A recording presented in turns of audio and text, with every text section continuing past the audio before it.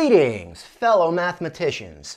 In our 7th example, we're going to take a look at a slightly tricky problem where we're going to have to combine different ideas for choosing the form of the particular solution together. So to start this one, you should be able to find the complementary solution very quickly.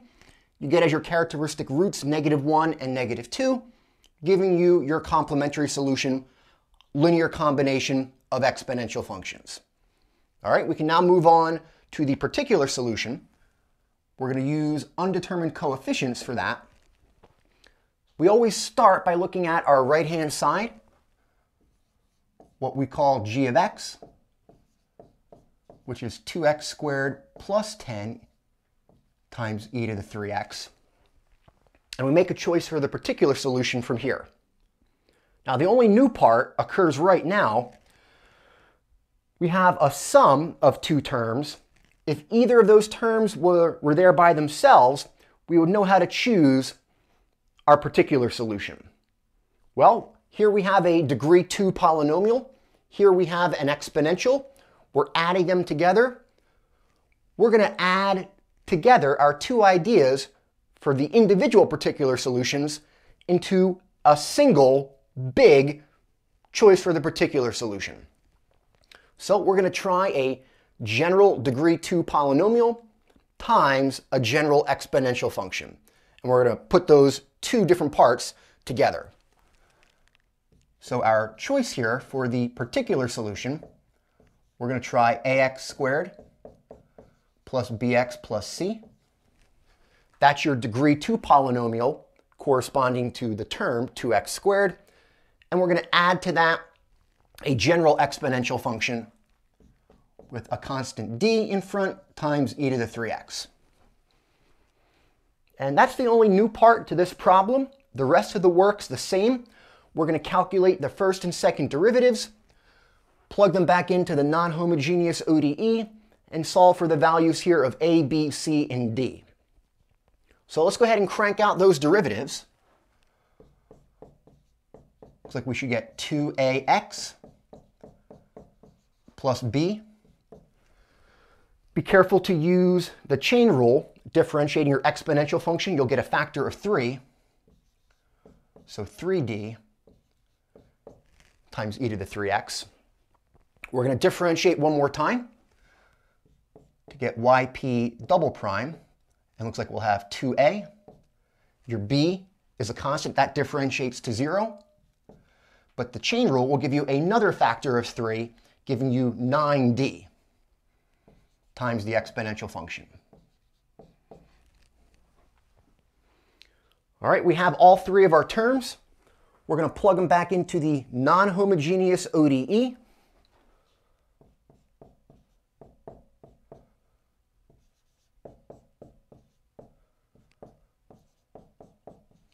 And we want that all to come out to 2x squared plus 10 e to the 3x. Now, your expressions for yp, yp prime, and yp double prime are kind of long. And if you were to write them all horizontally, again, the work's going to be rather long.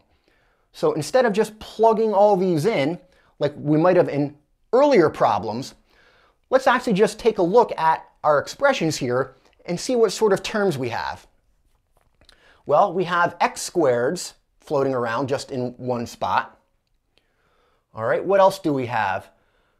We have x terms, we have constant terms, and we have exponential terms. All right, so let's just go ahead and see if we can extract them. Be careful, your first derivative term was multiplied by 3, and your y term was multiplied by 2. So just be careful. This is going to be multiplied by 3, and that will be multiplied by 2. So let's look for our x squared terms, our x terms, our constants, and we also have exponential terms.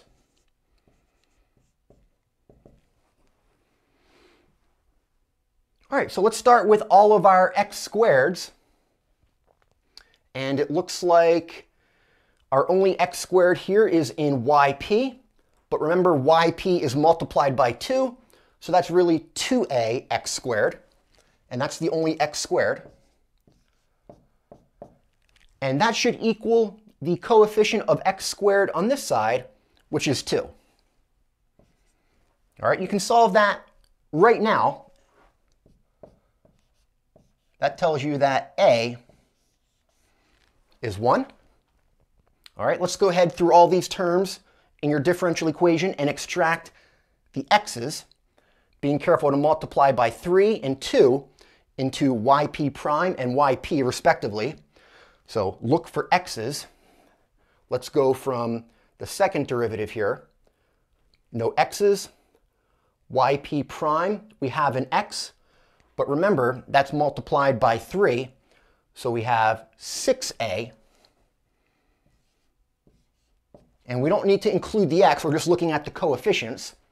Do we have any other x coefficients or terms? Yes, right here, but yp is multiplied by 2, so that should be 2b.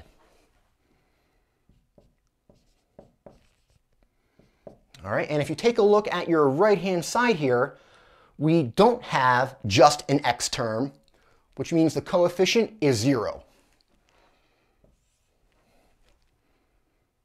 All right, now once you have your value for a, well, notice you can plug that in here, and the work shouldn't be too bad. If a is 1, you get 6, subtract it, then divide by 2.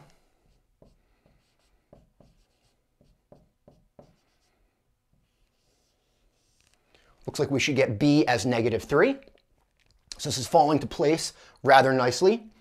Next, we're going to look for our constant terms. And now we do have one coming from the second derivative. So we have 2a. That's not multiplied by any coefficient in front of the second derivative term. So we have just 2a. Next, we're going to move to the first derivative term and look for constants. We have a constant b, but that's multiplied by 3. So we add 3b. And do we have any other constants coming from yp? Yep, we do. We have c, but remember that is multiplied by 2. So really here, that should be 2c. All right, and if you take a look at your right-hand side, there are no pure constants, which means this should equal 0. All right, now that we have the values of a and b, notice you can plug them in. And we have a as 1, so we're going to get 2.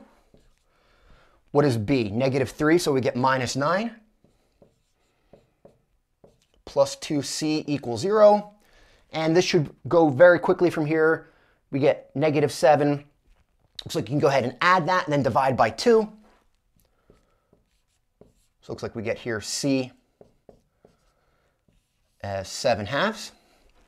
We have one more coefficient to determine, which is your exponential coefficient d. And we have them basically all at the end of our expressions. So if we go ahead and extract them, the second derivative gives me 9. What do we have coming from our first derivative? This is multiplied by 3, so 3 times 3d, which is another 9d. And in our function term, yp, that's multiplied by 2. We have another 2d. All right, and that should equal your coefficient of the exponential function on the right side, which is 10. Now, you might have combined these like terms together as you went, but those were just extracting all the different constants through there. So I wanted to make sure you could see how we're implementing the work here. But notice that just combines together. 18 plus another 2. We should get 20d equals 10, and that's very easy to solve. Looks like we get here d as 1/2.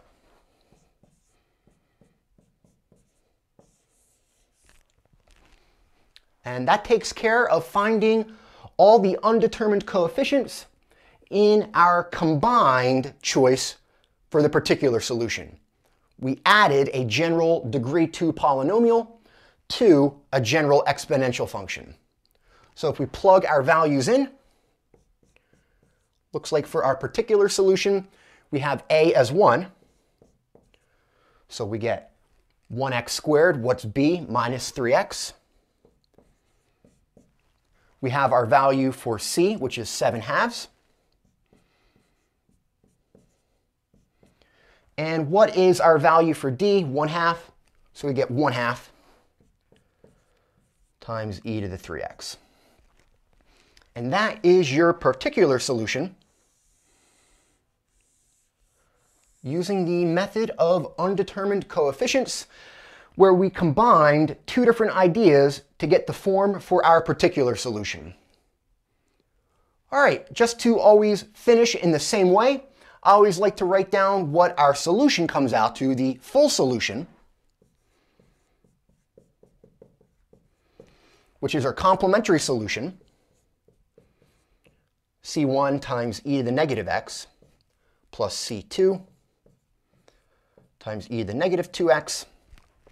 And we add to that our particular solution, x squared minus 3x plus 7/2 plus 1/2 e to the 3x. And that completes this example where we went through a combined choice for a particular solution, combining two simpler ideas together to get one bigger form for the particular solution. Hopefully you enjoyed this video. If you're learning a lot, make sure to support the channel, like and subscribe.